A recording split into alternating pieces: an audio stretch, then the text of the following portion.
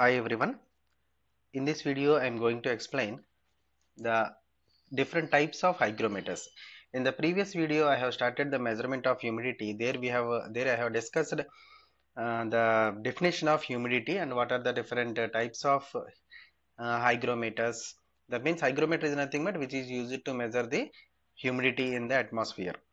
So what are the different types of hygrometers? We have seen resistance hygrometer, capacitance hygrometer, thermal hygrometer and uh, gravimetric hygrometer. So these are the four different types of hygrometers.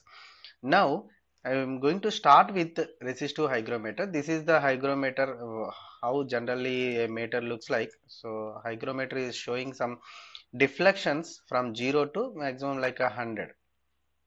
Okay, that means what is the uh, humidity percentage in terms of percentage, like 50% or 60%. In terms of percentage, the meter will show the humidity. So this is what the hygrometer and how it is looking like. So the coming to first type of hygrometer, that is resistive type hygrometer, where depending on the variations in the humidity, the resistance of a device will vary. Okay, so let us see how the circuit looks like and what are the different things that we are taking care of in the measurement of resistance humidity changes. Some hygroscopic salts exhibit a change in resistivity with humidity. So the most common is lithium chloride. So lithium chloride is the material that changes its property nothing but in terms of its resistance because of the change in the humidity. So such type of materials we are taking and incorporated in our device so that the changes in the humidity or moisture will affect the change in the resistance of those materials, so that we can measure the humidity uh, humidity of the atmosphere in terms of the resistance changes. So this with a binder may be coated on a wire or on electrodes. Resulting resistance changes cover a wide range like 10 power 4 ohms to 10 power 9 ohms as the humidity changes from 100% to 0%. 100% to 0%. Here we need to remember one thing. What is the change in the humidity? Humidity is changing from 0% to 100%. What is the change in the resistance of the lithium chloride? It is having a resistance change from 10 power 9 to 10 power 4 ohms. So we have to understand two things here. One is, as the resistance, as the humidity increases,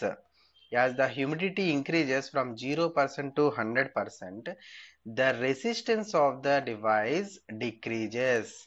Both are in opposite to each other. One decreases, another parameter increases. So as the humidity increases in the atmosphere, the resistance of the device decreases 10 power 9 ohms to 10 power 4 ohms. Suppose if it is decreasing like 100 to 0%, then it is increasing from 10 power 4 to 10 power 9 ohms. So how many variations are there? 0% to 100%. So 100 points we need to consider in the humidity, whereas here the large resistance change occurs from 10 power 9 to 10 power 4 ohms.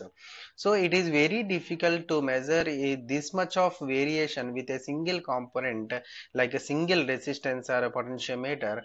So that's why the change of the humidity has been divided into number of different narrow sections, narrow ranges, like 0% to 10%. The resistance is changing from 10 power 9 to like 10 power 8. So that means we are reducing the values. And 10% to 20%, we are taking one more value, and 20% to 30% we are taking one more value, like this 30% to 40% we are taking one more value. So entire humidity range from 0 to 100% has been divided into number of narrow ranges to get the small variations in the resistance value. So that we are taking, like, let it be how many resistances will come, 10 number of ranges will come. Okay, 0 to 10, 10 to 20, 20 to 30, 30 to 40, like that. How many will be there? 0 to 100, 10. So for all these 10 ranges, we are taking 10 different resistor values, 10 different components we are incorporating, so that that could give some accurate results rather than using a single component for the entire humidity range from 0 to 100%. So we are using number of resistors, number of components instead of a single component. So this is the point it is explaining. This makes it impractical to design a single element to operate from 1 to 100% relative humidity. Instead, several elements are used, each in a narrow range with the provision for switching elements. So depending on the range of the humidity, the corresponding element has been switched, and that particular element is selected so that the corresponding humidity can be measured. Resistance is measured either with a Wheatstone's bridge or by a combination of current and voltage measurements. Now, what I am saying, humidity changes, humidity increases, resistance decreases. Resistance of which device? Resistance of the hygrometer. Resistance of hygrometer varies. Resistance of the hygrometer varies when the humidity changes. If humidity is not changed, if the humidity is constant, then resistance is constant. If humidity changes, then resistance is changing. So we are keeping this hygrometer in the one of the arms of Wheatstone's bridge, where when the humidity is no change, then the bridge is in balanced condition, so no deflection shows. If humidity changes, what happens? The resistance of this hygrometer changes, so that the bridge comes into imbalanced condition, unbalanced condition, so that it shows some deflections. Those deflections, calibration has to be taken care, and it must be designed in terms of humidity. Okay, this is how the general process of the measurement of humidity through this resistance hygrometer is going on. Now, this is the arrangement where the conducting film has been placed in between two electrodes. The purpose of conducting film is to absorb the changes in the humidity. Okay, it shows a mixture. See here, it is mentioned. It shows a mixture of lithium chloride and carbon, which acts as conducting film. This is put on an insulating substance between metal electrodes. So this is an electrode. This is an electrode here, and this is an electrode here. In between these two electrodes, we are using a substance that is called conducting film, made up of lithium chloride. Okay, so the electrode in the bottom plate is known as a base, where the lithium chloride has been uh, placed, and one more electrode is placed on top of it. The resistance of the element changes when it is exposed to variations in humidity. The higher the relative humidity, the more moisture the lithium chloride will absorb. Here what happens? The variations in the humidity will be absorbed by this lithium chloride, and the lower will be the resistance change.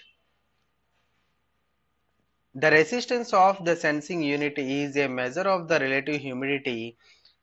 Resistance should be measured by applying AC to the DC into the Wheatstone's bridge. The resistance of the sensing unit is measure of relative humidity. So whatever the resistance we are measuring, that is that gives the proportional changes in the relative humidity. So this resistance should be measured by applying AC to Wheatstone's bridge. DC voltage is not applied because it tends to break down the lithium chloride to its lithium and chloride atoms. So what happens if we give some DC voltage? If we give DC voltage to such type of hygrometer, simply the lithium chloride atoms have been break down, and they will be separated as lithium and chloride atoms. So the current flow is a measure of the resistance and hence of the relative humidity. So now coming to the second type of hygrometer, where the capacitance changes in the hygrometer device depending upon the change in the moisture or humidity. So capacitance hygrometer. So this is the structure how the capacitance hygrometers have been made, where the dielectric medium, which is the dielectric, you know how the capacitance is made? two conducting plates separated by a dielectric medium. Two conducting plates, how the capacitance is being made? Two conducting plates separated by a dielectric material. So in between these two, a dielectric material we are using, that is nothing but hygrometer material. So because of this hygrometer material, whatever the change occurred in the humidity of this atmosphere, that will be collected by this material inside this capacitor, which is used as a dielectric material. The property of the capacitance will vary, and again the capacitance value will be affected by this one. Okay, so the change in capacitance of the capacitor shows the surrounding humidity. The capacitive hygrometer gives the very accurate result. One more point here we need to note down, that is when compared to resistance hygrometer, the capacitance hygrometer gives the accurate results. It is made by placing the hygroscopic material between the metal electrodes. So two conducting plates are there. In between these two conducting plates, we are placing this hygrometer material, which is used to absorb the changes in the humidity of the atmosphere. The hygroscopic material can quickly absorb the water. The material absorbs water, because of which the capacitance of the capacitor decreases. The electronic circuit measures the change in capacitance. So what happens if the dielectric medium or a material which is incorporated between the two electric conducting plates, it will absorb the water, so that the capacitance value decreases. Whenever it absorbs the water or the humidity, it simply decreases the capacitance value. When the capacitance value decreases, the circuit property will vary. That means output voltage which is measured across this capacitor will be affected. So here in the capacitance hygrometers, actually there are several capacitance hygrometers. In this video I am explaining the first one, remaining I will explain in the next video. So microwave refractometer, this is the first capacitive type hygrometer. Crystal hygrometers are there, some aluminum hygrometers are there. Those two are also coming under this capacitive hygrometer. So the microwave refractometer measures the refractive index of the moisture air when their humidity is changed. The refractive index means the ratio of velocity of the air in one medium to that another medium. So when the velocity, when the air changes from one medium to another medium, its velocity will be changed. If we take that ratio, velocity of air when it is moving from another medium, the velocity of the air will be varied. If we take the ratio between these two, then it is known as some refractive index. So the refractive index of humid air is measured either by measuring the dielectric constant using a capacitor, or by measuring the change in frequency. Okay, so the refractive index is varying. The change in this refractive index is due to the change in the humidity, because medium is changed here. Medium is changed. Suppose consider here some air is there. I am explaining how it is working. Consider here some air is there. Okay, in one medium, velocity is, suppose this, I am taking one area. In this is the medium 1, this is medium 2. The here some moisture is there. In the second medium, moisture or humidity is more. Humidity is more, where the humidity in the first medium is less. So as the humidity in the first medium is very high, the very low, the velocity of the air is different, and when it is changing to other medium, the velocity of the air is different. So the change in this velocity is due to the change in the medium from one medium to another medium. So the medium is nothing but a difference in the humidity. So if we take the ratio between these two, it is known as refractive index. That change is observed by the capacitance, and or it can also be observed by change in the frequency. Okay, so this is the first method how the humidity can be measured by the changes with respect to the capacitance using a microwave refractometer. So remaining types of capacitor hygrometers I will explain in the